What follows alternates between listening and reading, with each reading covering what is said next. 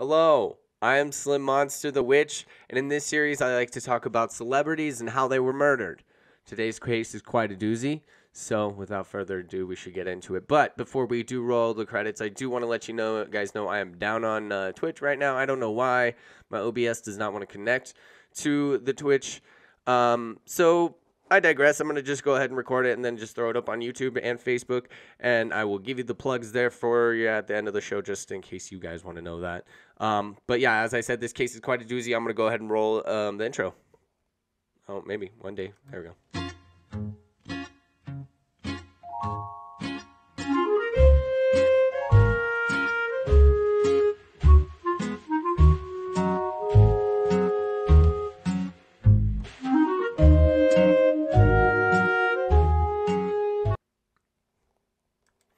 All right, so the dude we are talking today, this doozy case we are going to be talking to about, whatever. Anyways, it's Bob Crane. He was most popular from the CBS situational comedy Hogan's Heroes. After the show, he would have a hard time finding work on television until his unfortunate demise, which was both messy and has remained unsolved. It's truly a tale of dark seedery in the Hollywood business and a sexual deviant who couldn't control himself. Robert Edward Crane is the guy we're talking about today. He was born on July 13th of 1928 in Waterbury, Connecticut. His parents were named Alfred Thomas Crane and Rosemary Kish Crane. Crane began to play drums at a very young age. At the age of 11 and in junior high school, he would organize local drum and bugle parades in his neighborhood friends, which sounds super lame, but, you know, it was the 20s and the Depression and stuff. So joined his high school orchestra in marching bands. He would graduate from the high school in 1946. Then he enlisted for 2 years in 1948, getting out of the National Guard in 1950. Now, in 1949, kind of in between when he was working in the enlistment, he married his high school sweetheart, Ann Turzin, and now his now wife and Bob had 3 children together. Robert David, seen at the top, Deborah Ann, who is I'm assuming in the blue, and Karen Leslie, who is I'm assuming in the red. In 1950, Crane began to evolve his career into radio, started in New York, moved around the East Coast, a little bit into the South. He eventually hit California, and he was hired by CBS Radio as a morning show host. The California morning show was a hit, and it brought on special guests like Marilyn Monroe, Frank Sinatra, Bob Hope, yada yada. His succession in radio led him to get sorry, that's a little easy. My bad. Okay, here we go. I'm back. So his success in radio led him to host the Johnny Carson daytime show, Who Do You Trust? Made appearance on Twilight Zone, Channing, the Alfred Hitchcock Presents, and the Dick Van Dyke Show. You don't need to edit me for that, all right? I swear. Oh, there I did it again. There he is playing drums on the Dick Van Dyke Show. In 1963, he was brought on as a regular character to the Donna Reed Show, and he was only on that show for about a year. And then after that, he was about 1965. The Hogan's Heroes would cast Bob Crane as a star role in the sitcom set in a World War II prisoner of war camp, that's wild. That's like, I've never actually seen Hogan's Heroes. I always heard about it. I didn't really realize it was set in a World War II prison camp, and they're like harassed by German people all day long. That's wild. What a weird show. That's a situational comedy for sure. Anyways, the show was a hit too, and it lasted until about 1971. During Hogan's Heroes, Crane did end up having an affair and eventually left his wife in 1970 after 21 years of marriage. He did a couple more movies before he kind of lost his role, one of them being Super Dad with a very young as Kurt Russell. There he is to the right looking at that girl, so young. And then he did Guess in 1976 with Don Knotts. It's about a horse or something like that. But there is when basically the decline started happening. He started to really get, popularity started to become loose. And that was because of what was happening in his private life. And now that we do know a little bit about Bob Crane and his career life, let's go ahead and explore that private life and his eventual death. And it's kind of dark and seedy. So Crane frequently Well, I'm going to bring it up to you a little bit more. When Bob was on the set of Hogan's Heroes, he met a fella by the name of John Henry Carpenter. This is John Henry Carpenter right there, but we'll get to that later. All right, so he made a dude named by the name of John Henry Carpenter, the regional sales manager for Sony Electronics. The two fellas became great friends, started hitting the bars together, and it would be that would be it from there. So with him meeting John Carpenter and them going to the bars together, they ended up doing this really dark, seedy thing of frequently videotaping and photographing their sexual escapades. Which is kind of crazy to think about because the cameras back then in like 1969 looked like this. Like that's massive. That is massive. There's no way in hell you can go to Pound Town and get all those camera angles with that thing on your shoulder. It's just not gonna happen. Not gonna happen. Anyways, so that's what they did, and some women did give consent. However, there were rumors that women did not give consent, and that is crazy because how do you not notice that thing? But I digress. This kept on for a while. They continued to do this with many women. They would go to the bars. They would get women, and they would actually end up joining their schedules together so they could meet. Eventually, Carpenter went to another company, and Crane got the play that was touring over certain parts of, I think, from Florida to like Arizona to like California. So they would like set up meetings to go do this. Well, in 1978, Crane lived with the Winfield Place apartments in Scottsdale, Arizona during the run of Beggar's Luck at Windmill Dinner Theater.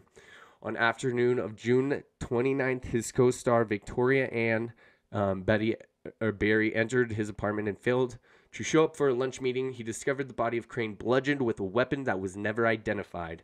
Though investigators believe it to be the camera tripod, an electrical cord had been tied around his neck. Crane's funeral was held on July 5th, 1978 at Paul the Apostle Catholic in Westwood, Los Angeles. Now, the Scottsdale Police Department had no homicide division at this time, so it was well equipped to handle such a high-profile murder investigation. The crime scene yielded few clues, no evidence was found of forced entry, and nothing of value was missing. Detectives examined Crane's extensive videotape collection, which led them to Carpenter. There's Carpenter again, which had flown to Phoenix on June 25th to spend a few days with Crane. Carpenter's rental car was impounded and searched with several types of blood smears found around. One of them matched the blood type of Crane. However, there was no DNA evidence at that time, so they kind of just declined to file charges, and it was just kind of left up in the air. Well, 1990, so this is like 12 years after that, Scottsdale Police Detective Barry Visal and Maricopa County, Maricopa, I don't know how to pronounce that, County Attorney's Office Investigator Jim Raines re-examined the evidence from the 1978, persuaded the county attorney to reopen the case. DNA testing was inclusive on the blood found in Carpenter's John Carpenter's rental car, but Raines did not discover any evidence, photographs of the car's interiors to show a piece of brain tissue, which was said to be the case. The Arizona judge ruled that new evidence was admissible. In 1992, Carpenter was arrested and charged with Crane's murder. All right, now at the 1994 trial, Crane's son Robert testified that in the weeks before his father's death, Crane had repeatedly expressed his desire to sever his friendship with Carpenter. He said Carpenter had become a hanger-oner, and that's quotes, and a, quote, nuisance to the point of being obnoxious. My dad expressed that he just didn't need Carpenter kind of hanging around him anymore, he said. That would be Robert Crane, who testified that Crane had called Carpenter that night before the murder and ended their friendship. Carpenter's attorney, which is, I think, that girl in the white jacket right there, attacked the prosecution's case as circumstantial and inconclusive. They presented evidence that Carpenter and Crane were still best friends, including witnesses from the restaurant where the two men had dined the evening before the murder. They noted that the murder weapon had never been identified nor found. The prosecution's camera tripod theory was sheer speculation. They said based on Carpenter's occupation, they disputed the claims. The newly discovered evidence photos showed brain tissue and presented many examples of sloppy work by police, such as the mishandling and misplacing of evidence, including the crucial tissue samples itself. They pointed out the Crane had been videotaped by photographed in sexual relations with numerous women, implying that any one of them might have been the killers. The potential suspect proposed defense attorneys included angry husbands, boyfriends, and boyfriends of the women, and even an actor who had sworn vengeance after a violent argument with Crane that happened in Texas several months earlier. Now, Carpenter was acquitted for the death, but he continued to remain his innocence after his death in 1998, so 4 years after 1994, his trial. After the trial, Robert Crane, Bob's son, once again, speculated publicly that Olson, his father's widow, I guess he got married. I didn't see anything in my report, but apparently he got remarried, and she might have a role in the crime. Nobody got a dime out of the murder, he said, except one person, alluding that Crane's will was excluded him, his siblings, and his mother, and his entire estate left to Olson, the widower, which is kind of odd. In 2015, the book Crane, Sex, Celebrity, and My Father's Unsolved Murder by Robert Crane. He repeated his suspicions. Marcupio County District Attorney Rick Romley responded, "We have never characterized Patty as a suspect," adding, "I am convinced John Carpenter's murdered Bob Crane. Officially, Crane's murder remains unsolved." In 2016, the Marcupio County Attorney's Office permitted Phoenix television reporter John Hook to submit a 1978 blood sample from Carpenter's rental car for retesting using the more advanced DNA technique that was once used in 1990. The two sequences were identified, one from an unknown male and the other two degraded to reach a conclusion. So the test consumed all remaining DNA from a rental car, making further tests impossible. Authorities tried to get a DNA sample out of the Crane and Carpenter's remains, but their families refused permission to exhume them.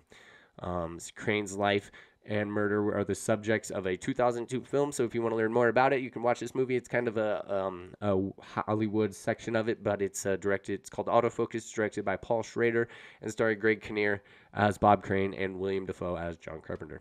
Now, this case is super weird, super odd, super unsolved.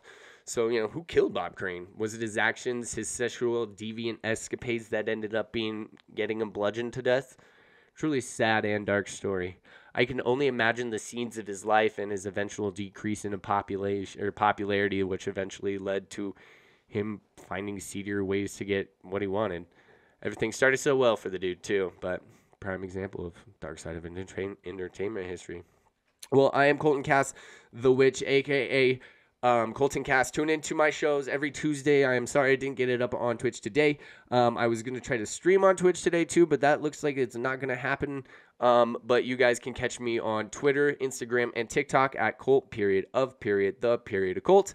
Facebook is at Colton Cass Makes Art. And then you can find me on YouTube and Twitch at SlimMonster, the Witch. All right. Bye. Oh, wait.